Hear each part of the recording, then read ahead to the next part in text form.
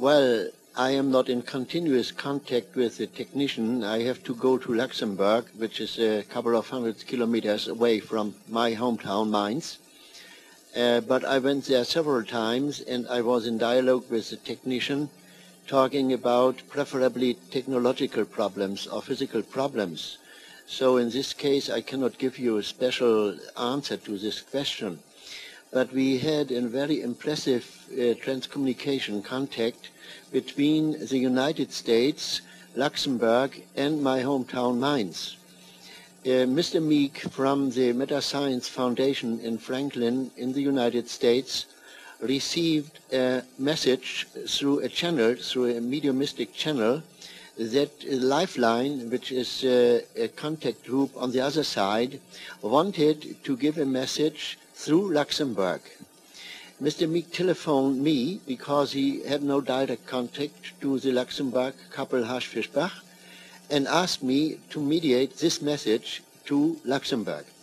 I did so, and in the next evening, at a fixed time, the Luxembourg people switched on all their devices, and they received a message which was originated by the technician in mediation, and then Lifeline was coming through with a special speaker, and he gave a message directly to me. After they closed down, they phoned me and gave this message, which contained mainly a remark referring to an earlier discussion which I led several months ago in the United States about the existence of the great masters in the beyond.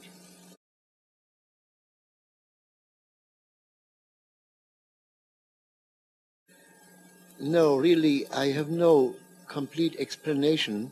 I could only give some sort of suggestion about this fact that the development till now is only going on in the northern hemisphere.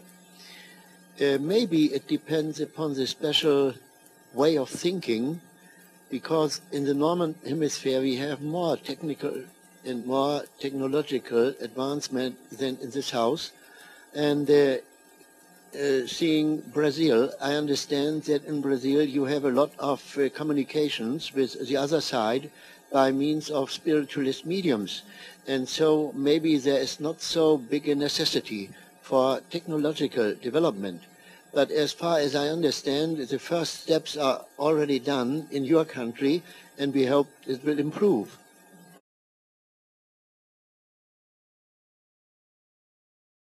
Well, I think normal electronics cannot explain this fact. From the other side, they told us that they send the energy into the electronic parts of this radio. I feel that our normal science and technology is not able to explain any paranormal phenomenon, and especially not the effects of transcommunication.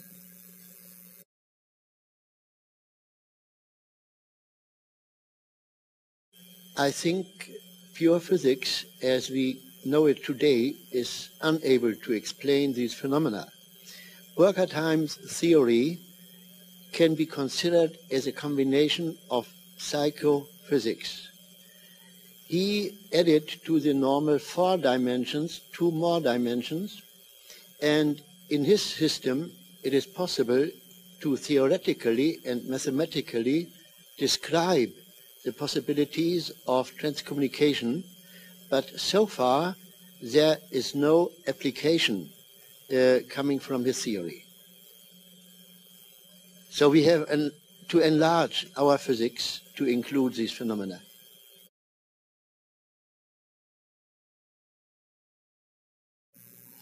I feel that the other side people are able and willing to help humanity, but it is more a help to help ourselves.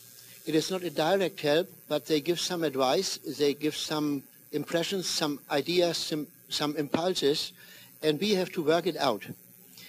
Especially with respect to the technological development, I think they are very slow in giving us special details, because they are afraid that we might use this information for bad things or for worse things as we use our scientific knowledge today.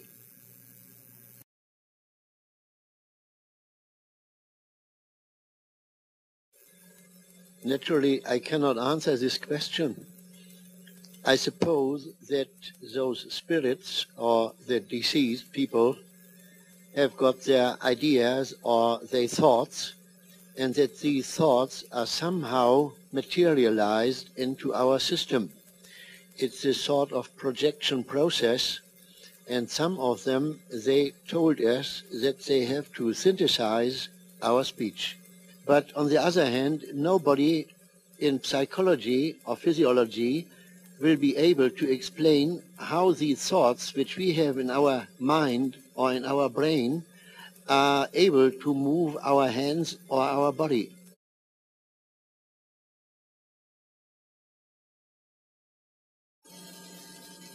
I think transcommunication may help to change the mind and the experiences of man, open new vistas for the reality of other realms of consciousness or other worlds, and if the quantity and the quality of these contacts will improve during the next years, it may well be that a change in humankind goes into the direction of more love, more freedom, and more responsibility.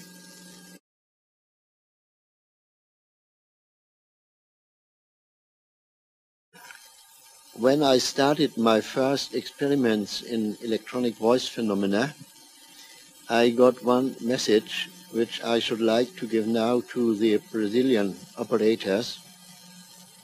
From the other side, they told me, sit down and repeat your experiments and be patient.